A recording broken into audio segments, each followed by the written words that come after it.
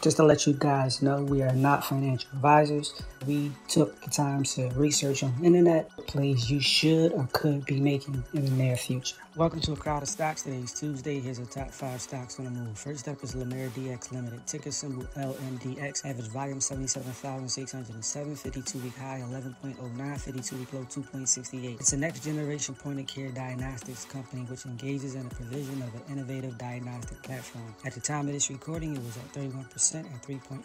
The CEO is Ronald Wessinger, founded in 2014 in London, Argyle, and Butte, with 1,513 employees. Next up is Gitlab Ent, ticker symbol GTLB.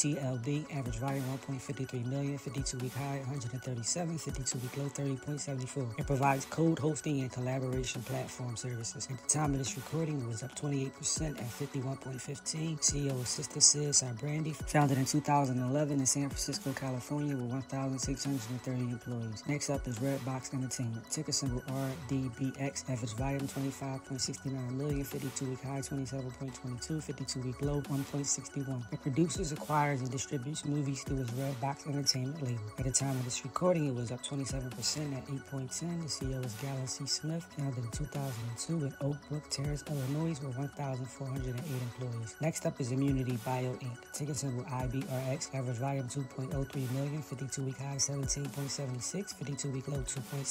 It develops next-generation therapies that drive immunogenic mechanisms for defeating cancers and infectious diseases. At the time of this recording, it was up 18% at 4.18. The CEO is Richard Adcock, founded in 2014 in San Diego, California, with 587 employees. Next up is Ramaco Resources Inc., ticker symbol METC. Average volume 1.04 million, 52-week high 21.73, 52-week low 5.27. It engages in the operation and development of coal mining properties. At the time of this recording, it was up 17% at 17.68. The CEO is Randall W. Atkins, founded in 2014 in Lexington, Kentucky, with 454 employees. This is A Crowd of Stocks across all social media, acrowdofstocks.com. Again, we are not your financial advisors. Hopefully you guys can look into these people.